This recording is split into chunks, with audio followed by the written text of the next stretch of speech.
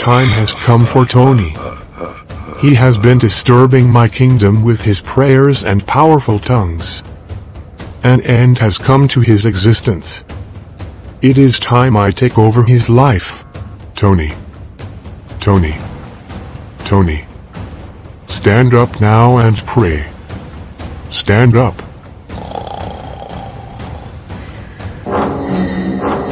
Devil is a liar.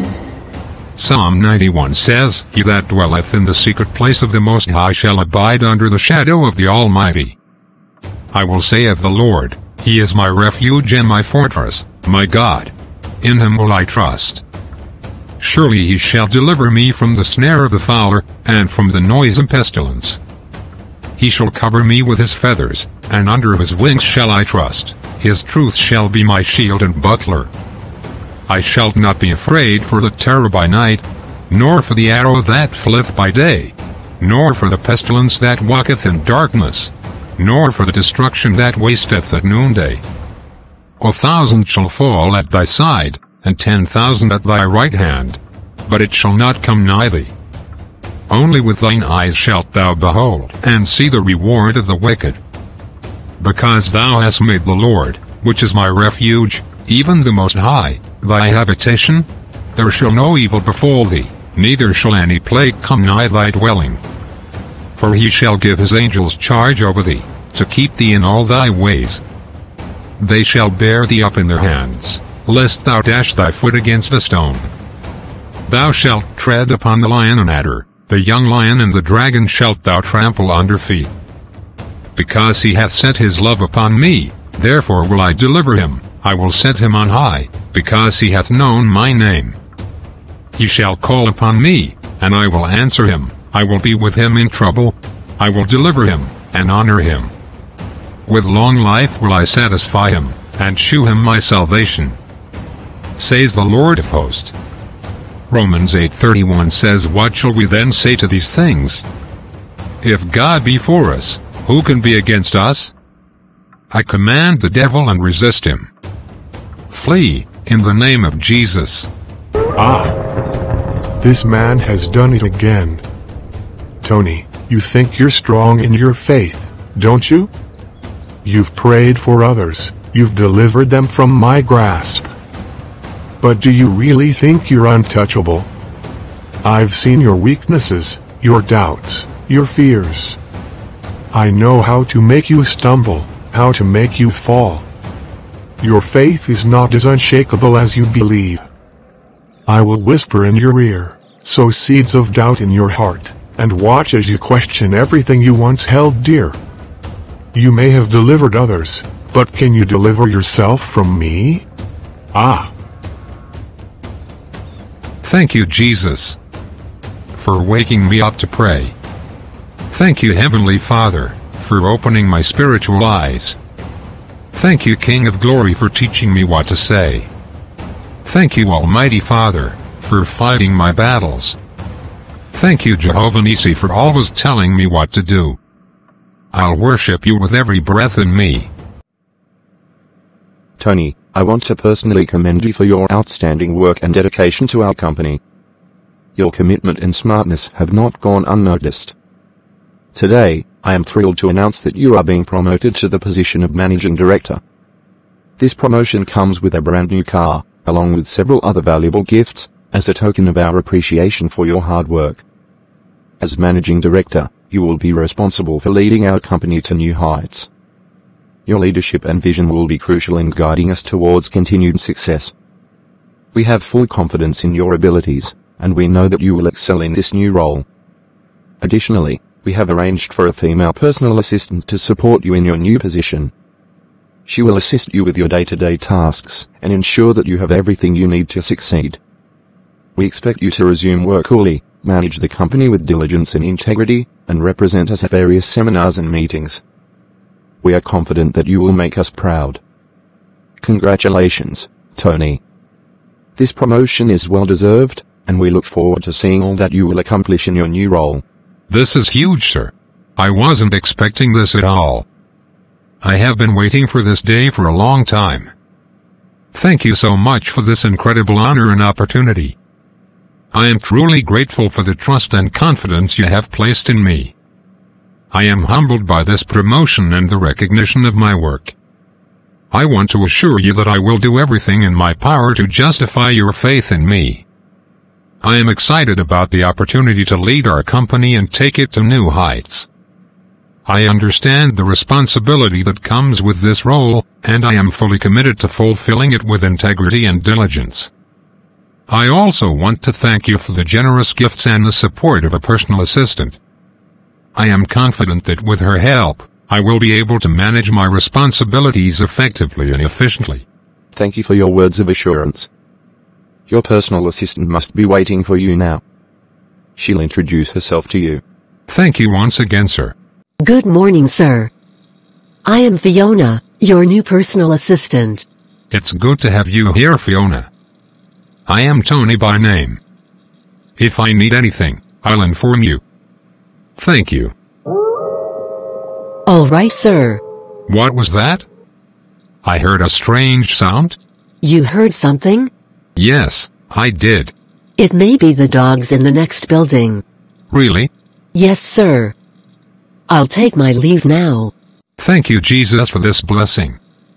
Thank you, Jesus, for the promotion, for the car and other gifts. My long-time dream has finally become a reality. It has been my long-time wish to be a managing director here in this company. I now have a big office, a personal assistant and a nice car. There is nothing you cannot do, O Lord. Thank you, Lord, for answered prayers. In Jesus' name I have prayed. Amen. This strange sound again? The Lord is trying to speak to me. Who is there? Please, come in. Your attention is needed immediately in the boardroom. The CEO requests that you meet him and some clients for meeting immediately. I was planning to have a quiet time with God. What did you say, sir? Oh no. It's nothing. I'll be on my way immediately. That's very good. I am sorry to disrupt the meeting, sir, but can I see you for a minute outside? All right, let's go. Sir, it's 6 p.m. already. It's getting late.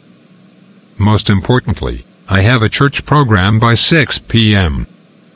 I ought to have been in church by now. I am the one anchoring the Bible study and prayer session. Tony, are you serious right now? We are trying to secure a deal worth millions in there, and all you could think of is the time in a church program. Are you sure you are ready to be the MD of this company? Do you want me to replace you immediately since you want to go to church? No, sir. I beg you. I'll send a text message that I won't be coming, sir. I can't afford to lose this position, sir. We are surely getting the deal, sir. Let's go back inside. Better.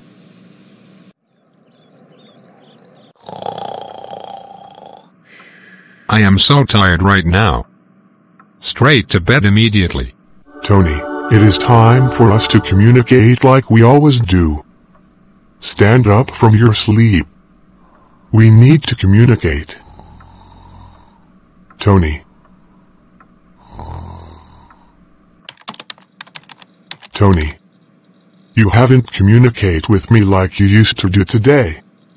I have so many things to tell you. Tony, let's talk. I forgot my daily morning devotion. Oh my goodness. I need to pray immediately.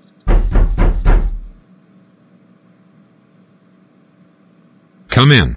Good morning, sir. The CEO requests to see you immediately. It is very important and has to do with the meeting we did yesterday. Oh. The deal? I'll be on my way immediately. Good morning, sir. You asked to see me. I hope all is well. Did you pass the night here? You look stressed. I am very okay, Tony. You see, I passed the night here in the office. I'll shower later. These are the sacrifices I make for this company. There are times you'll have to do the same. But guess what? What, sir? We won the contract. Wow. This is huge. Congratulations to us, sir. Yes. It is indeed massive. On this note, we have to celebrate. Since today is Friday, why don't we go for weekend vacation? Just to celebrate. We'll have a lot of activities to participate in. You and Fiona, with me and my partner. Do not worry, bill's on me. I'll even forward some money into your account. Thank you, sir. I am so grateful. This is going to be a great weekend. What's that? I just remembered that we might not be back until Sunday evening. Of course. I have a Friday night program tomorrow at church, meetings and Bible study on Saturday, and I must be in church to coordinate the departments in which I am the head, sir. Wait, so because of all that, you want to turn down my offer? Seems you are not ready for this role, because it seems you are prioritizing church more than all these. You have been in the church for how long now? Yet, they did not do anything to help your career when you were the one at the front desk. That is to show you that they don't care. Why don't you call them that you'll be very busy for now and they should find a replacement for you? Then, when you are less busy, you can then go back. You are right, sir. I do not want to lose my job. I'll call the church and inform them of this latest development. I'll go with you for the trip, sir. Thank you so much for the opportunity. It's okay.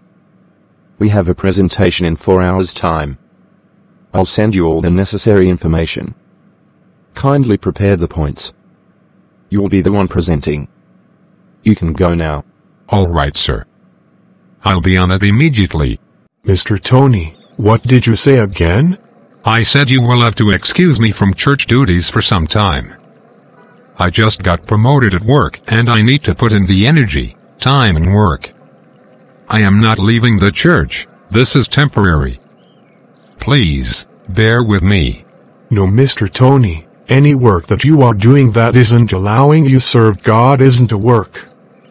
You should quit. Will you feed me and pay for my bills when I stop working? In fact, in what way have you added to me financially? My goodness. I didn't mean to say that, Pastor. It came out wrongly. Please, sir, respect my decision. I am an adult, a strong Christian and a prayer warrior. I'll resume soon. I need to leave immediately. Wow, may the peace of the Lord be with you. I must really confess, sir, I have never enjoyed this kind of luxury before. I am so happy for the opportunity, sir. This is so massive. This is just few of the things you will see and enjoy.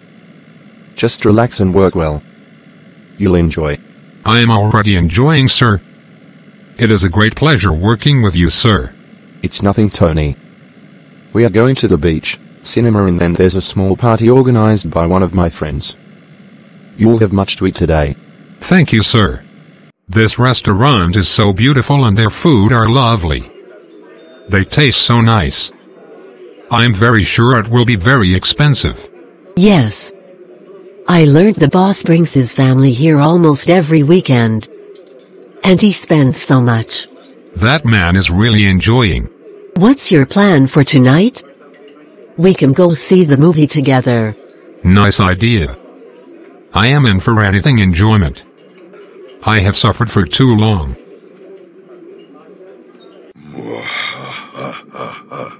My time has finally come to torment Tony, and to put him in everlasting bondage. I have lured him. Tony. Your new position, your shiny possessions, they are but baubles, distractions meant to lead you astray. That female assistant at your side, a temptation in human form, a test of your resolve, my own agent KF destruction. She has succeeded in ruining you and stealing from you. You've conquered many with your prayers, but not anymore. You can't even help yourself, Tony. Can you resist the whispers of doubt, the seeds of pride that I sow in your mind? And the lust for money and material things? A fool. Lusting after worldly things.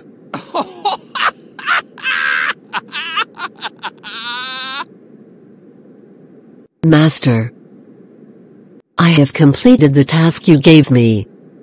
I have rendered him powerless. He's a man without authority. He has lost his spiritual eyes and he can no longer feel God's presence. Thank you. It is time for us to torture him with sickness, poverty, pain, sorrow and hunger.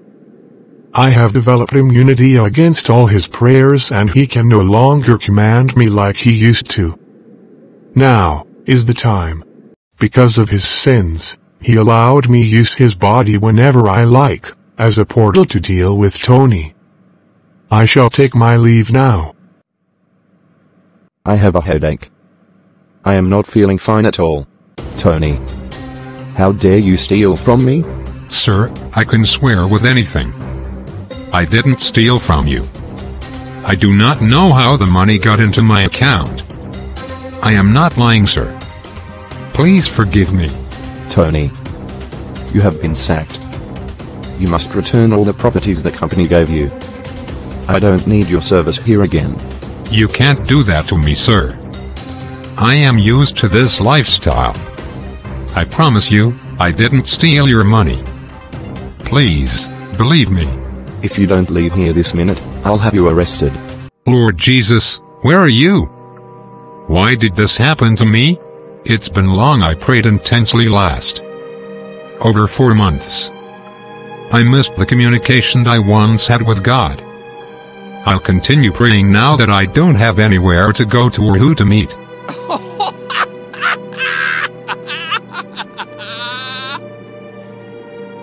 What a fool. He just realized that he has not been fellowshipping with God, because he's no longer rich. What a fool. I am bringing sickness to your doorstep now. I want to talk to you. You have created a long distance between us. Even if I talk to you, you cannot hear me again. I have been talking to you, but your sins have made you gone far from me. It has created a long distance between us. Tony. What are you saying? Abba Father. Tony. I do not dwell in an unholy place. Look at me, and look at you. Your sins have kept you in the dark. Your lack of fellowship and love for material things has created a barrier between you and I. I can't remember this dream. I am trying so hard to remember. This strange sound again? Ah, my chest. What is wrong with me? I am having a very bad chest pain. I need to go to the hospital. I am sorry about your health, Mr. Tony. I came immediately I heard. I have been trying to see you all these while, but you wouldn't allow me come close. How do you feel now? Pastor, I feel terrible. I feel like a child who has lost diamond while searching for plastic. Help me, man of God. I have just concluded a 7 days fasting and prayer. I fasted for 3 days twice last week. Yet, God did not answer my prayer. I didn't even see any sign of God. He didn't reveal himself to me like he used to. I feel like a stranger every moment I pray to God. Help me, please. I need help. Mr. Tony, may I ask some questions from you? Yes, sir. Before you got promoted at work, how often do you pray? Pastor, I pray up to 4 times or more in a day. At least 10 to 20 minutes each. During weekends, I can pray for over 2 hours, depending on how the Spirit leads. After you got promoted, how often do you pray? I won't lie, Pastor. I have not been consistent. I barely have 5 minutes to pray in a week. I was so busy with work and meetings. Okay. When last did you hear from God? I think few days before my promotion. I really can't remember. It's been over 4 months. Wow, okay. When last did you feel like you've won a battle? Pastor, I felt like all my prayer request has been answered when I got promoted. There was nothing to pray about again.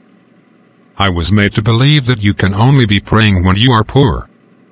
Once your prayer becomes answered, you barely have prayer points.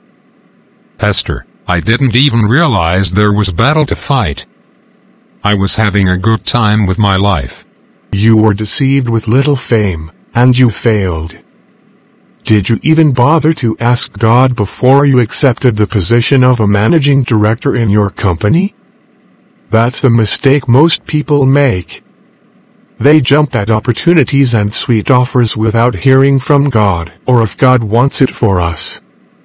Do you even know that God has a better and greater plan for you? What do you think happened during those times that you stopped praying or you no longer pray like you used to? You think you're getting stronger spiritually? No, devil is re-strategizing because he has already seen what you are capable of doing. Let me discuss with you 3 mysterious things that happen when you don't pray or when you no longer pray like you used to. 1. When you forget to pray or stop praying, you leave yourself vulnerable to various mysterious and insidious effects that can make your problem seem more resistant and tougher to overcome.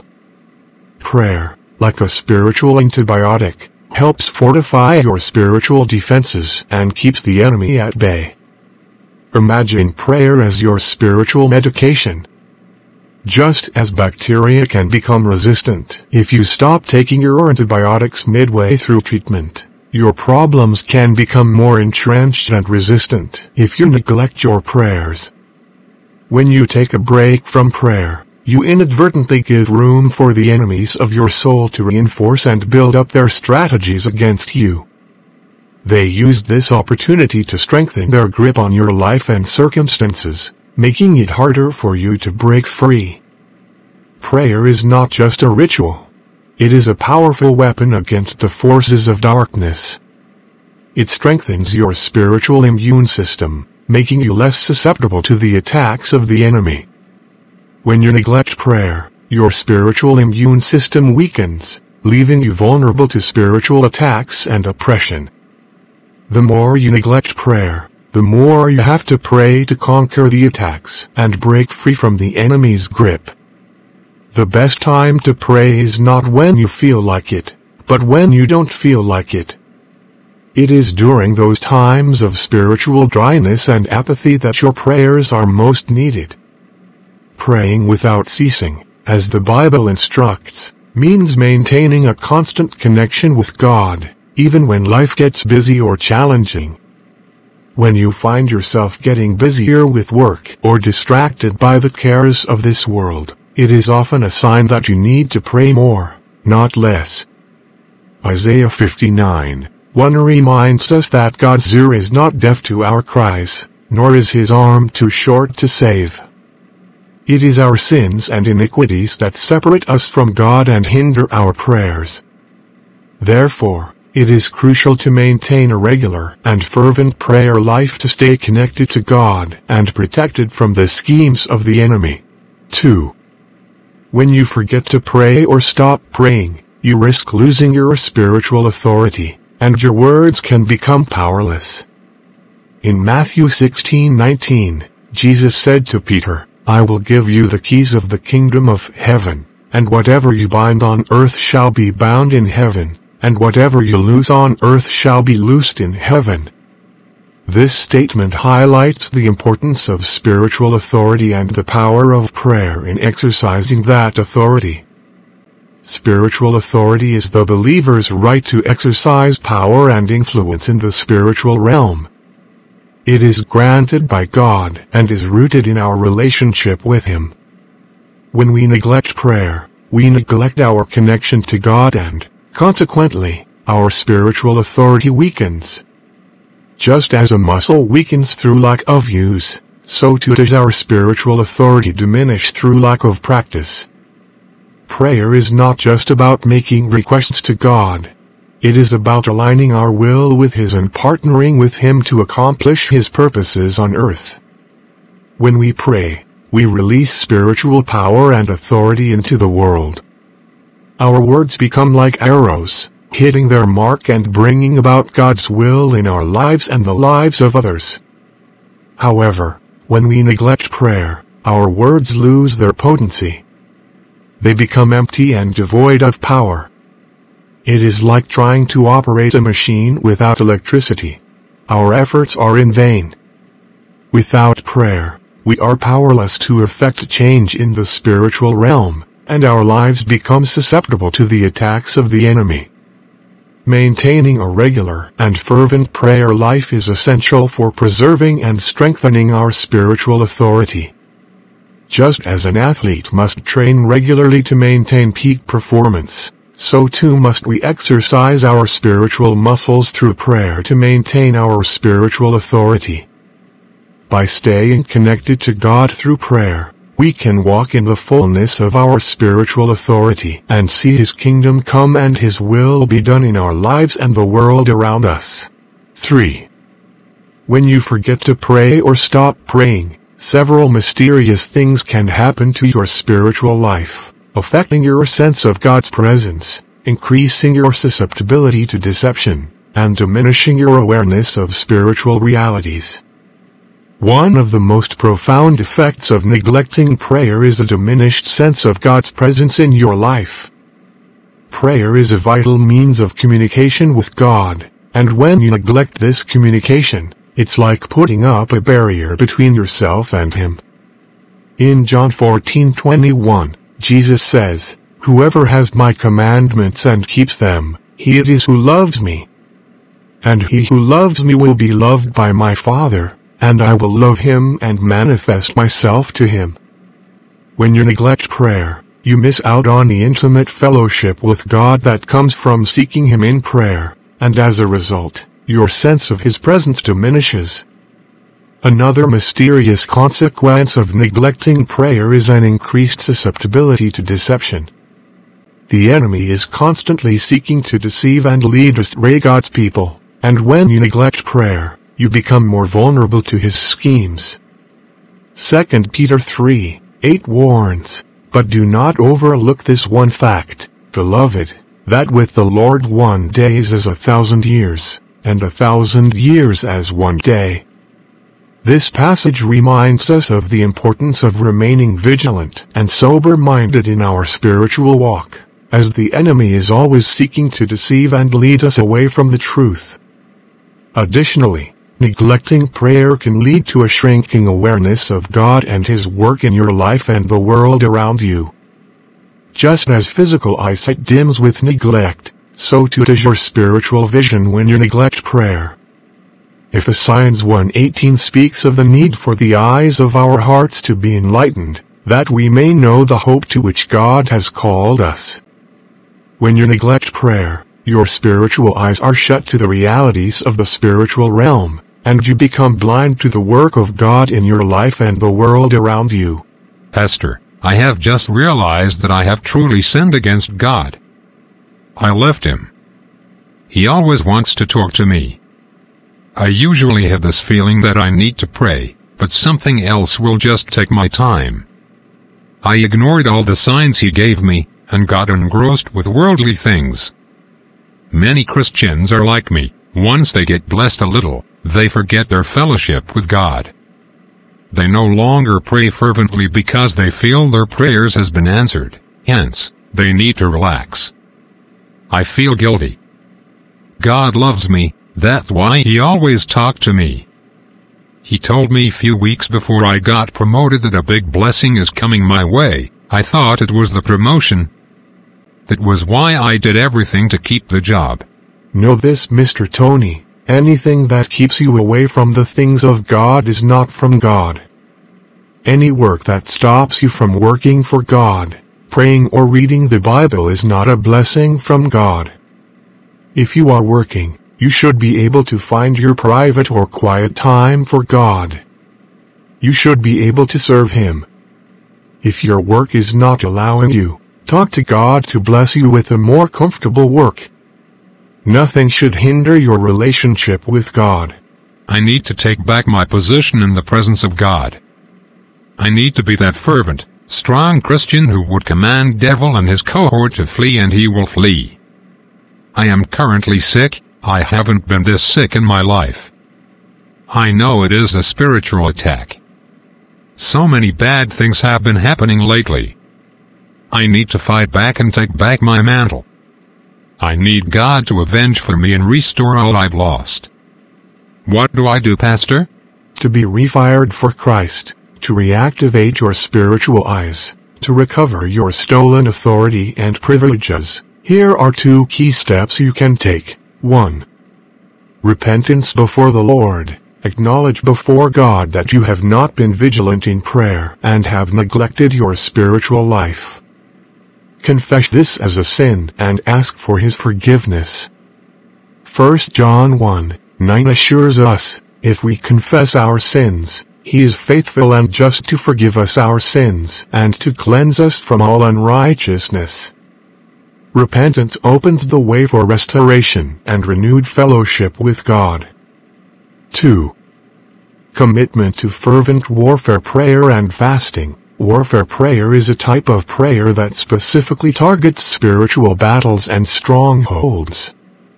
It involves praying with intensity and persistence, calling on the power of God to break through spiritual barriers.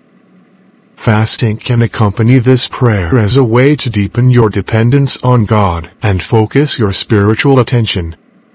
You must commit to a time of dedicated prayer and fasting, seeking God's face and asking for His intervention in your life. As you engage in this spiritual discipline, you will begin to see breakthroughs in your spiritual life. Matthew 17:21 reminds us that some spiritual strongholds require prayer and fasting for their defeat.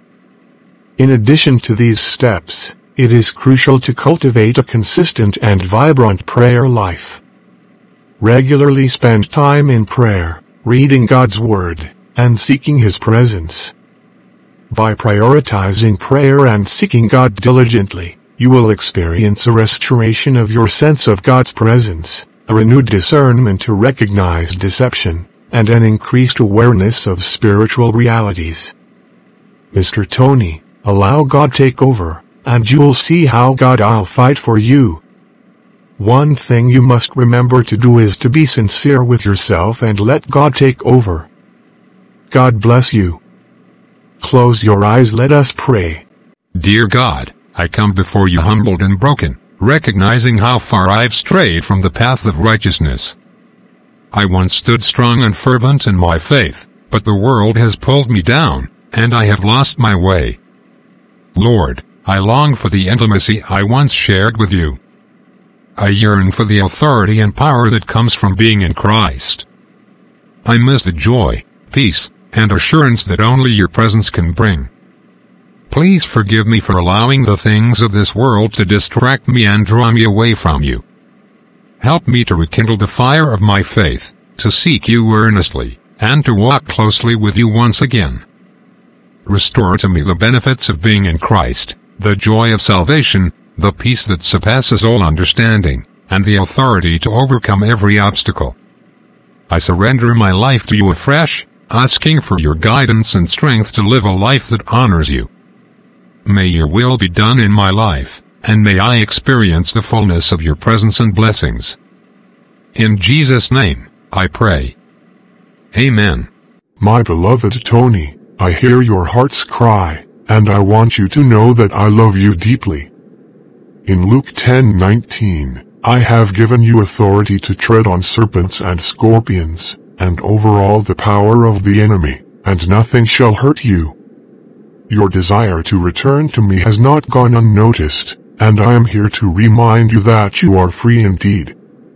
The things of this world may have pulled you down, but I have conquered the world, and in me, you have victory.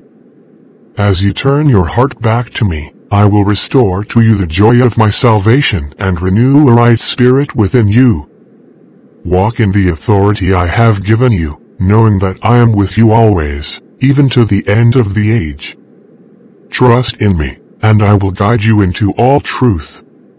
Your relationship with me is precious, and I am eager to restore it to its fullness. I underestimated the power of God in Tony's life. I thought I could keep him bound by the things of this world, but he has found true freedom in Christ. I regret the day I tried to deceive him and pull him away from his faith. Now, he walks in the authority and power that God has given him, and there is nothing I can do to stop it. I have lost this battle, but I will not stop trying to deceive others. I will continue to roam the earth seeking whom I may devour, but Tony is no longer one of them. His faith is strong, and he is a living testimony to the grace and power of God. I regret the day I tried to destroy him, for now, he is stronger than ever in Christ.